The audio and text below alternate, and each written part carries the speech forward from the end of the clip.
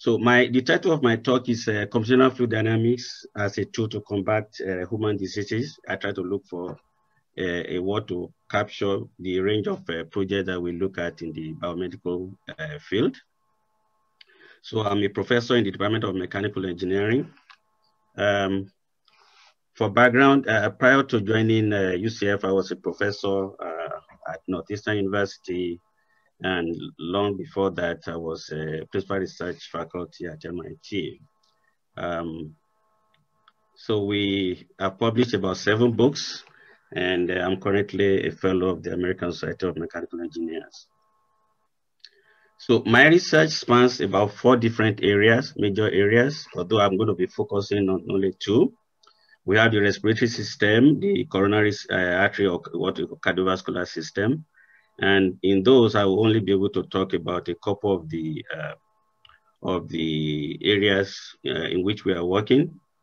Some new areas that I have recently initiated in collaboration with UCF faculty on tissue engineering, advanced manufacturing of ultrastructures with Dr. Jihuago, tissue engineering with Dr. Stephanie Forsyth and Dr. Hassan Farouche of computer science. I won't be able to talk about those today, but you know, there are projects hopefully in the future we can talk about, very interesting projects. My teaching, I teach fluid mechanics, heat transfer, biofluid mechanics course, which I originally developed at UCF, and then research methods.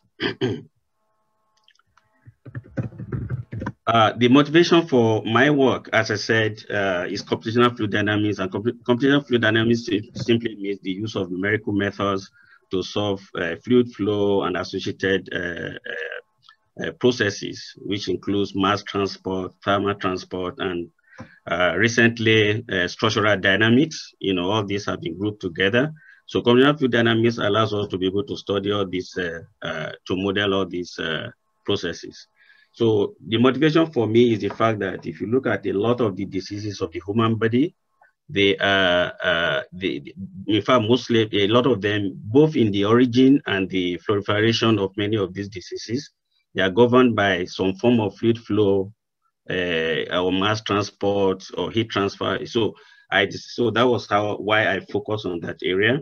But CFD also can be used in so many other ways, including providing sort of what we call virtual experiments.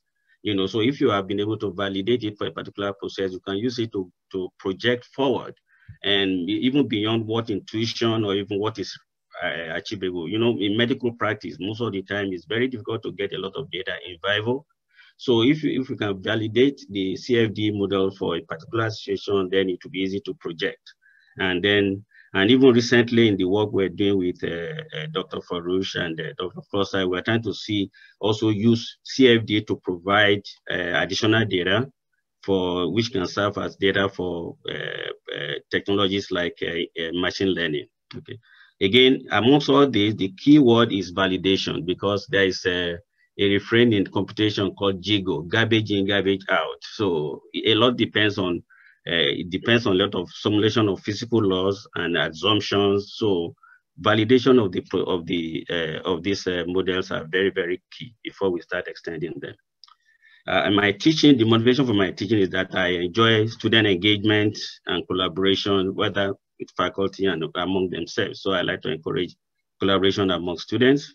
I like student learning, so I'm very fascinated with that. That is the aspect of looking my assessments. I test student the first semester, I mean the first quiz or first exam. If it doesn't do well, majority of students, I make sure I find a way to recycle those places where, or those questions where students were not doing very well. So at the end, maybe 2 or 3 more times before, so that one can at least assess the performance of students.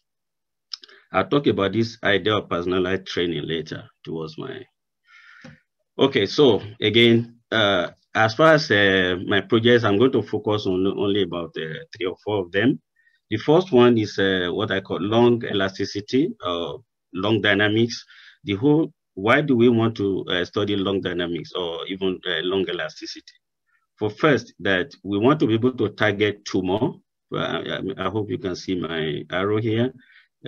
So the lower left quadrant here. So imagine you have a tumor. In a radiotherapy, a typical radiotherapy process takes about 15 minutes. So, I mean, lung cancer, especially non-small cell lung cancers, have unique features in the sense that they are not stationary, unlike maybe breast cancer or kidney or whatever, where the tumors are almost stationary and they can be targeted. But in the case of lung, it's impossible, because we can't expect a patient to hold the breath for 15 minutes. So that's where the problem was, that we want to be able to target the tumor so that we don't expose these surrounding healthy tissues to unwanted radiation. So that is the objective of that. But even so, of course, so you need elasticity to be able to do the deformation and calculation using flow structure interaction, and then for you to be able to determine where is the location of the tumor. So the other issue, the other objective is the fact, the other motivation is the fact that it's been found that a lot of lung diseases correlate with the elasticity. For example, if you are talking of bronchitis, they are in the range of about 20 kilopascals elastic modulus, Young's modulus. If you go to the sort of fibrotic, they're about 100. So we can even use this elasticity to classify the type of disease, COPD, and so many of them. So therefore, what we said initially is to say, okay, how do we get the elasticity of the human lung? And we're surprised when we started this project, there was not a single project, a single information about the elasticity of human lung. Also, of course, elasticity of human lung is heterogeneous, so it varies with the state of disease. It varies from patient to patient. So we then came about a method to actually determine the patient-specific elasticity, which integrates 4D CT, the 4-dimensional CT imaging with deformable image registration, and we combine that with our CFD to be able to reconstruct the spatial distribution of the lung elasticity, from where we then predicted the deformation and were able to track the tumor. So what we are showing here is what I mentioned about validation. So after we predicted, we have to make sure that we are approximating some landmarks. So we pick some landmarks on the apical lung, and then we compare with our deformation. And we were very impressed because we got a resolution of about less than 3 millimeters, difference between, or error of about less than 3 millimeters. Between what is obtained from imaging and what we predicted. But the summary outcome is the fact that we now have a unique the method for regular determination of the patient-specific lung elasticity over a range of whether the patient has COPD or whether we are able to characterize and represent the spatial distribution of the elasticity. And that has spawned the development of what we call 4-dimensional deformable lung phantom, which could be used for radiotherapy. In fact, this was actually recorded here at UCF on on local and national news when it was made, that we can use the result of the patient-specific and then make a phantom that could simulate human breathing, and that also spawned off a UCF, a collaborative project spin-off between UCF and UCLA, which has raised a few $1 million from venture firms to be able to develop this deformable phantom. All right, so the next project again is cough and penetrant in patients. As you guys are aware, cough has now recently become notorious because of coronavirus, that, oh, cough is bad. But in actual fact, cough is actually a good thing for the person coughing, because a cough serves a protective role, a function, which can be preventative or corrective, for pulmonary health. Basically, what cough does is to help to expel unwanted penetrants that might penetrate, that might go into the airway. Most especially, we've done a lot of work on this, but I will focus on just on what I call the aspiration potential. What we mean is that maybe food crumbs or particulates or droplets, which are supposed to not naturally go into the esophagus and to the stomach and to be benign. But when they find their way into the airway, they become dangerous. In fact, for example, for people with lateral function disorders, like people with neurological disease like Parkinson's, I think about 70% of the deaths for Parkinson's patients usually result from what we call aspiration pneumonia. That is unwanted penetrance going into the trachea, going into the trachea, into the lungs. And of course, in the case of coronavirus, I'm sure everybody's aware, they said, once the coronavirus have led the oropharynx and go into the trachea, into the lung, that's when they become very dangerous. So the first 48 hours when they can be interacted with. So that's why a lot of the initial technology was about that. So what I worked about cough is, the mechanism of cough is very complex. The only thing I want you to take away is that cough is like an explosive. So it's characterized by very high velocity. And of course, there are also kinds of complications, when you have a flow that is very transient and very explosive. And then, of course, sometimes a single cough is not enough for you to expel, this penetrance with mucus. You need to be able to have sequential cough, that is one cough after the other. That's typically what happens. So therefore, we were able to reconstruct human airway and the oral cavity and the nasal cavity from CT scans. And then from there, we do what is called flow structure interaction. And then we decide to monitor the behavior of different particles, solid and liquid, in this case, droplet, a liquid droplet. And of course, the behavior depends on where they originate and the kind of cough condition they are subjected to.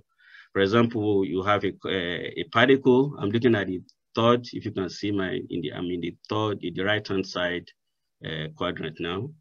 You have a particle that is represented by this small dot. And then depending on the kind of cough they are subjected to, it can then break up into smaller droplets, which is what is, sorry, let me remove this.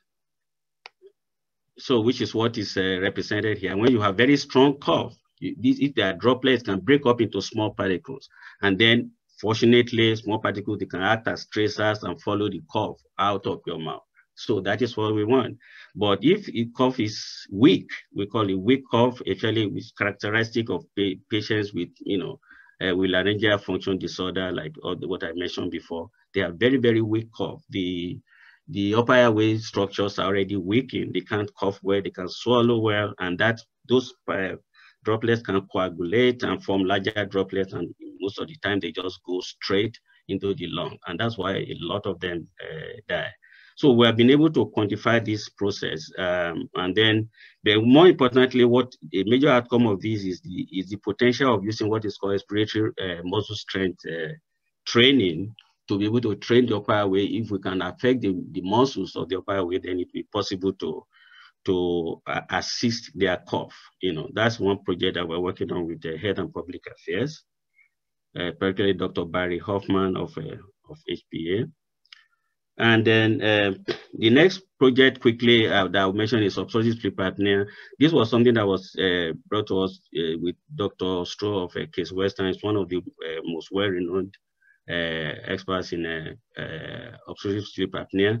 But basically, the idea was to see whether we can use our project to try and understand the role of the mechanical stresses, or the mechanics of the upper airway relative to what is called neuromuscular stimulation. Basically, what the work they are doing, or what they are working on, is to see if they could interact with or rather stimulate, or what is called the dilator muscle, which is below the tongue, when the patient is sleeping in the supine position, that is with the back, when the airway patency is almost in zero or negligible, and see whether they could stimulate the muscle the structures to move up with the tongue and therefore open up the airway. So we work with them again, provided from CT scan, we reconstructed the structures, both in the structural and all the tissues, all the structures that are involved in the airway. And we did what is called the flow structure interaction, and we're able to look at 3 different conditions. The first case here, again, for you, I'm looking at the third, the right-hand quadrant here. 1 minute left. Pardon? 1 minute left, please. Okay. So we look at that and we're able to show that by stimulating it, the dilator muscle, we're able to maintain airway patency, the opening, even when the patient is sleeping on his or her back. So we are working on that to continue to determine the most important place to stimulate, so to improve the opening. And the last project is cardiovascular, for lack of time. But basically, this project that we had was, to be able to use fluid dynamics to see if we can, based on the trajectory, the history of a plaque, with the plaque in the coronary artery, whether it's going to grow to become stable, or whether it's going to be what is called angina or heart chest pain, or it's going to rupture and form what leads to heart attack, myocardial infarction. We're able to use a technique combining intravascular ultrasound with biplane angiography, reconstruct the artery, CFD, and we're able to study the behavior. What we are looking at on the third hydrant here, when you have an artery that is open up.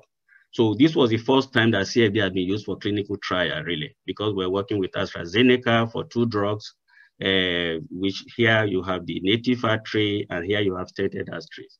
We were able to, our model was able to predict what they observed 6 months later in a 6-month study, And the last point here is the fact that we all hear that blood pressure, high blood pressure leads to heart attack.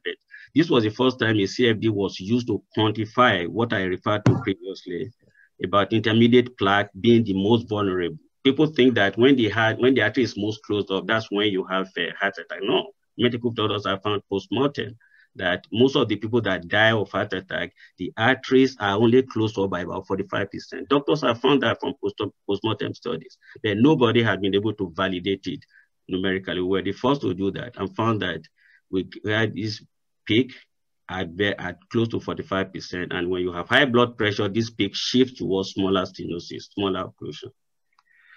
So in the short term, I'm working to be able to study, most importantly, I like to collaborate with people, do experiments. Fortunately, like you mentioned, that I've been sort of trying to talk to Dr. Subit to see how we can validate the cough, do some lab experiments. But what more importantly, post-COVID fatigue damage to lungs. You know that most of the people that die from ventilator-induced injury is because of damage to the lung. So I'm working with that at UCLA. And then, of course, I want to continue working with my collaborators in the tissue engineering, very interesting for regenerative medicine. In the long term, I'm very interested in this idea of using CFD for clinical screening and clinical trials. There is of very interest to the National Institutes of Health. And in education, I like the idea of personalized training, especially with so many students that we have now. A lot of students need to learn at their own pace.